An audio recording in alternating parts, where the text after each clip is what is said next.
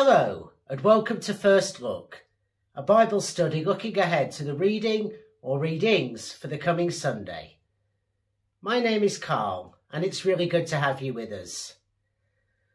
This week we're looking at a really challenging encounter between Jesus and a Canaanite woman who Jesus is initially very reluctant to help.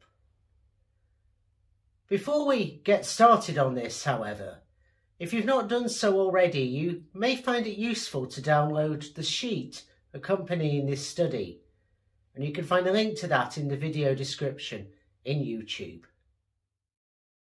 On the sheet you will find the text of today's reading, some other passages you may wish to look up, the questions we'll be considering together later on, and lots of room for you to record your own thoughts and observations. And so then, without further ado, let's dive into this week's passage, which comes from Matthew's Gospel, chapter 15, verses 21 through to 28. The setting in chapter 15 is one of conflict. We're told in verses 1 and 2 that some Pharisees and scribes had made the journey from Jerusalem to Galilee in order to confront Jesus, basically about his disciples not keeping oral traditions around hand washing that the Pharisees and scribes considered to be really important. Jesus responds in verses 3 to 9 by arguing that the system of oral laws ends up sort of circumventing some of the commands of the law of Moses. Before then, in verses 10 to 20, turning to the crowds and talking about how it's not what we eat that defiles us, but the stuff that comes from inside us, the evil desires of the heart, as it's put. We got to remember at that time that the heart was seen as the centre of the will and the intellect, as opposed to emotions and feelings as we understand it today. So we're talking essentially about Jesus saying, actually, the human heart is where evil actions stem from. So that's the background of controversy that sets the scene for what follows. And in this reading, we're told that Jesus had left the area of Galilee, presumably looking for a bit of peace and quiet, and headed to the predominantly Gentile area of Tyre and Sidon. And that's where today's reading's action takes place. So in this passage, we've got Jesus, as I say, in the midst of significant religious controversy. He encounters a woman who pulls him up short.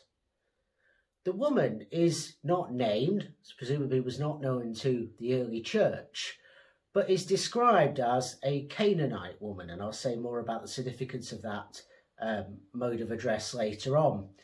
And she comes to Jesus because we're told that her daughter was being terrorised by a demon and she hoped Jesus could set her free.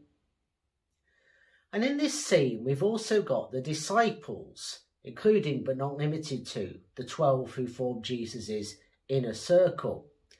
And they don't come off in a very positive light here. They seem to behave a bit like the Pharisees and scribes were doing, kind of setting boundaries on who could and could not belong to the kingdom of God.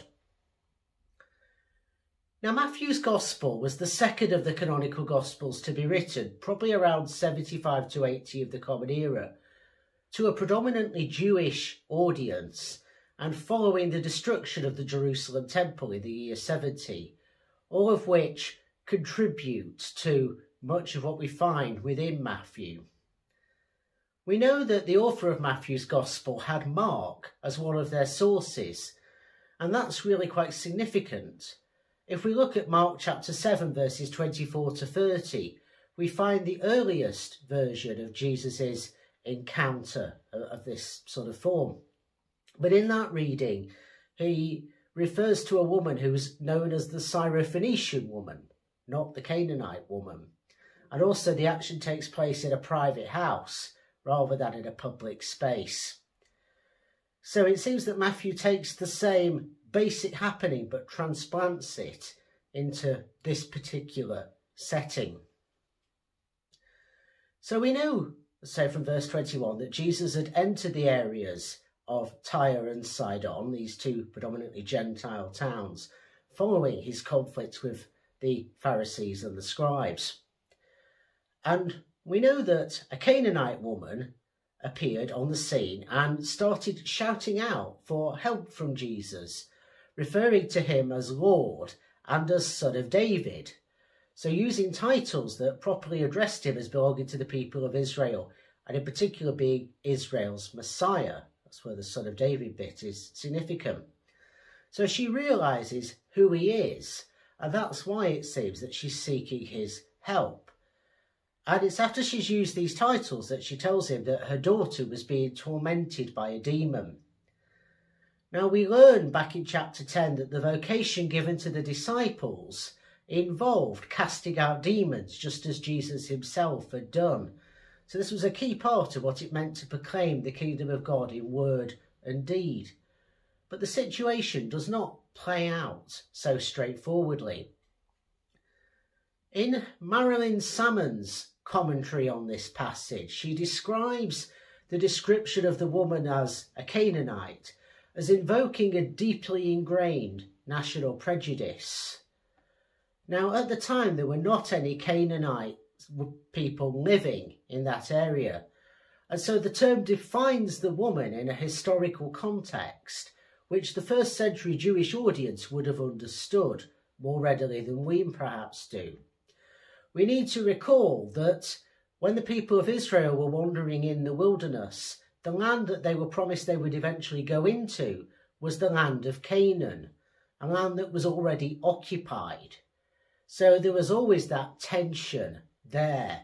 And so the animosity between the Israelites and the Canaanites was a deep-rooted one, going right back to the days of Moses and Joshua.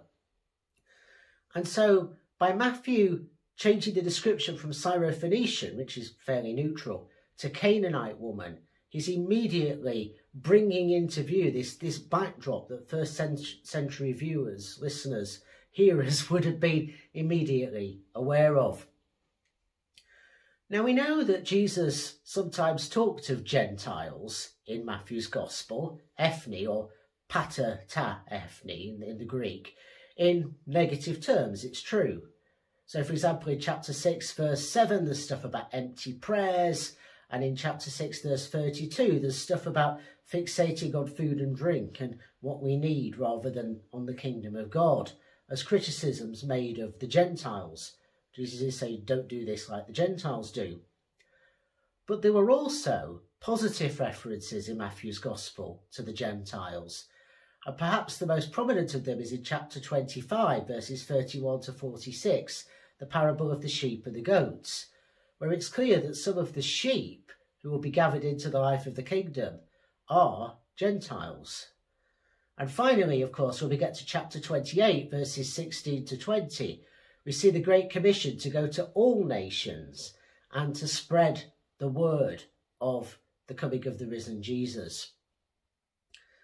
So we've got this background of immediate tension just with the description of the woman.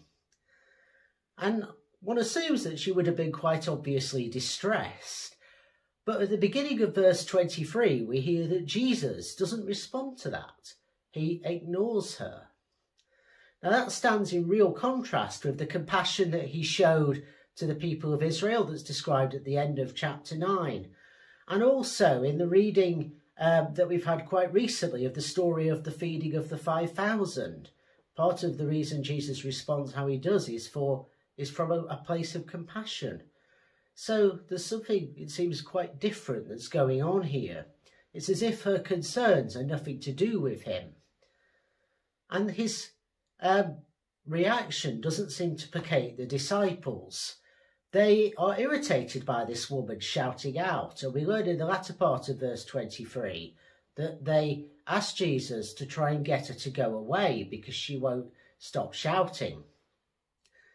Now in verse 22, her appeal for mercy in the Greek is Kyrie eleison, but it's met by a chorus of alliterative apolisons from the disciples. alliterative in the Greek, that is.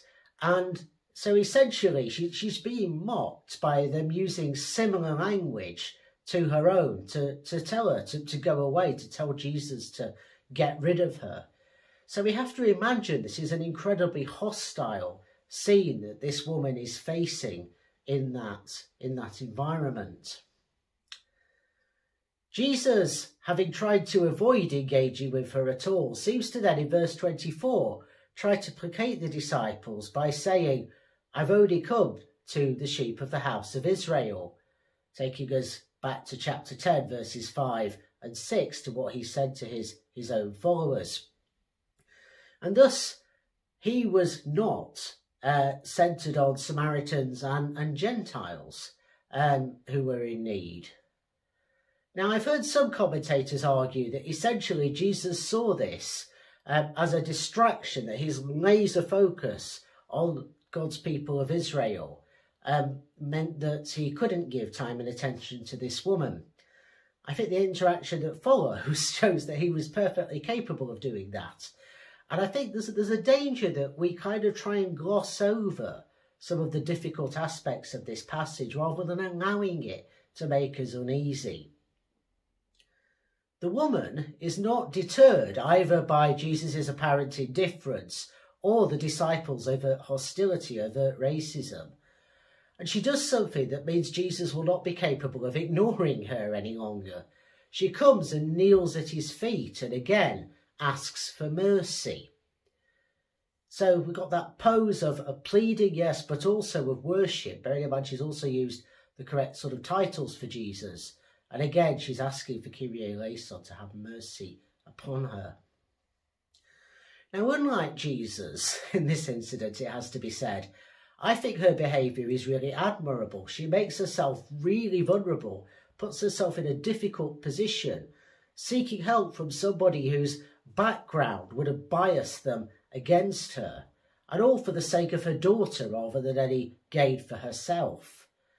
And she also, in this reading, has one of the best one-liners. The response that she gets to her getting down on her knees and making her request again is a racial insult, essentially. It evokes all of those ancient animosities, those centuries-old prejudices come together in this depiction of the woman and, by extension, her daughter and indeed her whole community as dogs cowering under the table looking to nick the children's scraps of food. Some commentators have argued that the Greek word that's used for dogs here is best translated as sort of puppies, cute puppies, as if what's going on is a congenial family meal where someone might slip the dog a little bit of their dinner under the table. But I think that does not make sense of the description of this woman as a Canaanite and the hostility, the jeering of the disciples, something not present in Mark's account. I think it makes much more sense to read this as genuinely hostile. This is a really vicious insult against this woman, who is nonetheless not deterred, as we hear in verse 27, where she effectively says to Jesus, well, call me a dog if you might, but even the dogs get the crumbs that fall from the table. In this passage, in the behaviour of Jesus, we see him being all too human and arguably reflecting the worst of human nature. It shows us our tendency to fear the other, fear people who are different to us and respond accordingly. Yet we also arguably in verse 28 see some of the best of human nature, as the woman's response cuts through all that stuff, whatever Jesus had going on, the reason he responded badly, and it forces him to see her as a fellow human being in the image of God. In other words, her reaction enables common humanity to be what matters here, not othering. And he doesn't refer to her thereafter as Canaanite or anything like that. He just says to you, woman, your faith is great and your daughter is healed. And indeed she is. Now, as I say, we can praise the character of the woman in this scene for her willingness to make herself vulnerable, put herself at risk, and for her resilience in the face of the hostility of Jesus and his group of friends.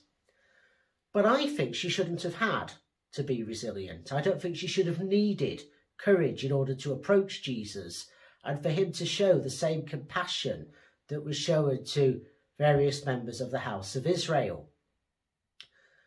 I think by including this story and casting it in this way, I mean, it being such a negative portrayal of Jesus, I think it's almost certainly got historical roots. I think by casting it in this way, Matthew is trying to make us uncomfortable. I think Matthew wants us to feel this is not right, to feel angry, to feel perturbed, to feel shaken perhaps by what we find here.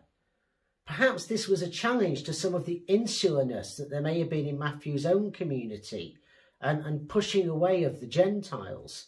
And certainly we see enough of that tension play out in the early decades of the church, rather through what we find in the book of Acts.